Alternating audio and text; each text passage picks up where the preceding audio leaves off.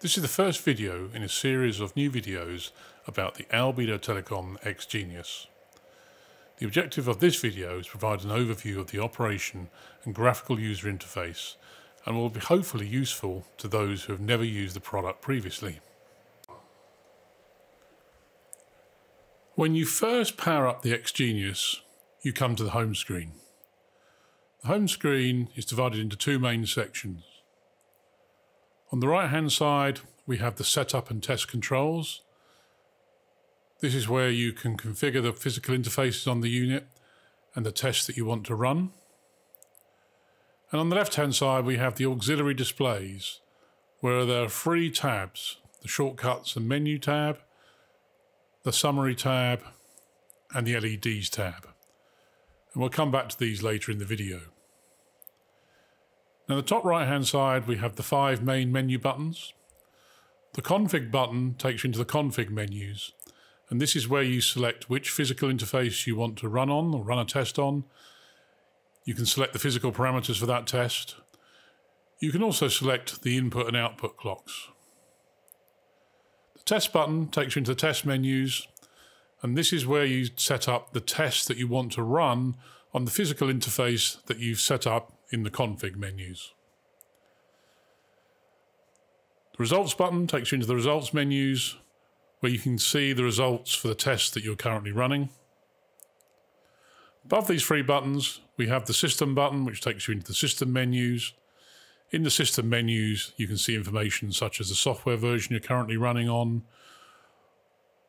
what licenses you've got installed on the unit for different options, and other system parameters that you can set up. The File Manager button takes you into the file menus. Here you can access the test result files that have been saved. Also configuration files. Configuration files are test setups that you've stored and given a name and can recall it later on for other use.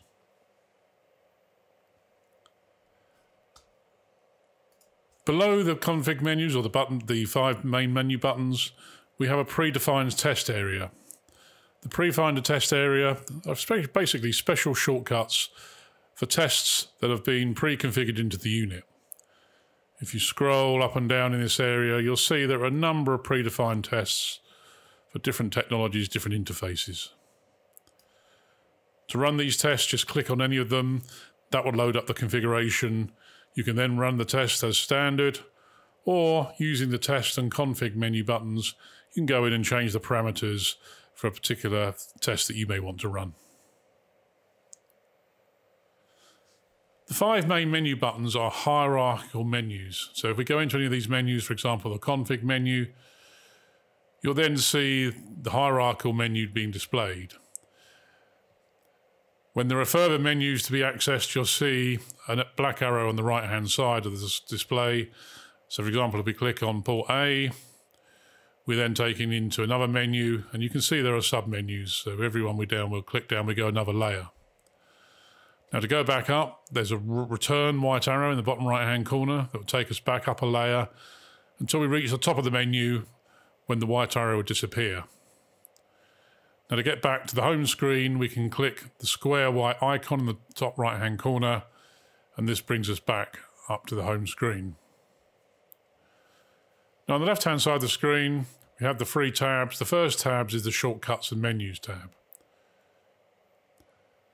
The Shortcuts tab is really what we may call a recently used panel.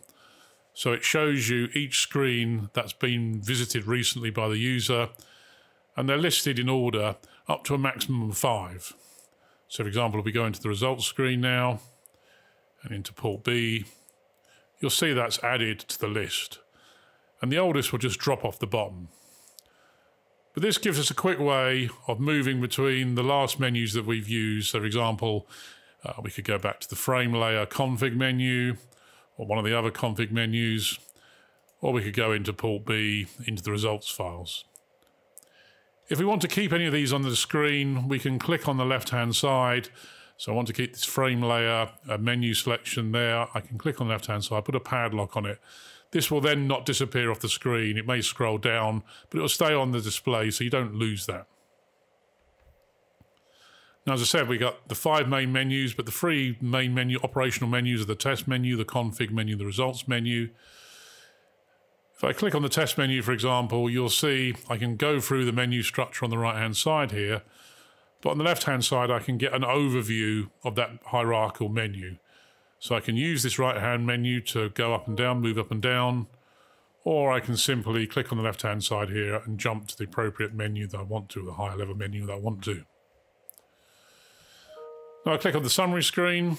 The summary screen provides me a summary of the current setup of the unit. And this can be very useful once you've configured the unit to see how it's configured. At the moment, you can see I'm looking at port A. If I'm running a test or using a physical interface that has 2 ports, I can flick between the 2 ports to see how they're both set up.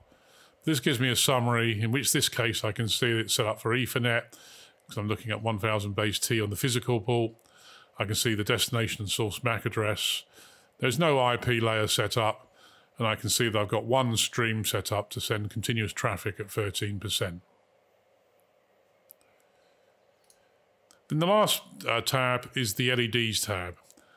These are basically soft LEDs showing me the physical status of the interface stroke test that I'm currently running. Obviously, green indicates a good scenario or a good situation where the interface is working properly. A red shows you an alarm state. Now, these can change depending on the physical interface that I've selected and what type of test I'm running. Now, these are real time, so sometimes you may want to understand what's happened previously. Have they changed state? You can do that by looking at the history button. The history button shows you the previous state, or if an event has changed and it was, for example, gone green to red, then back to green. And I can reset these if I want to go back, get rid of any history. So now take off the history, and that gives me back to the live position. Now, at the bottom of the screen, I get the test run and start and stop button, as well as the event button. At the moment, you can see the test is running. But if I press the stop button, stop that test, you can see now the status has changed here. It says stopped. It also says stop down here. If I run it again,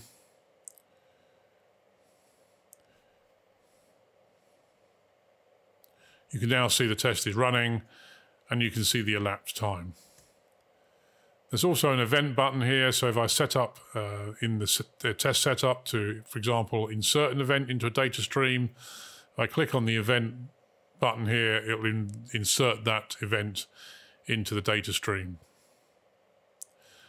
Now, the start, stop, control buttons, and event buttons are always displayed if I'm in the test, config, or results menus, so I can switch between any of these, and this is always displayed. But if I go into the home menu, it disappears. So if I need to control a test, start, stop a test, or insert an event, I need to make sure I'm in the test, the config, or the results menu.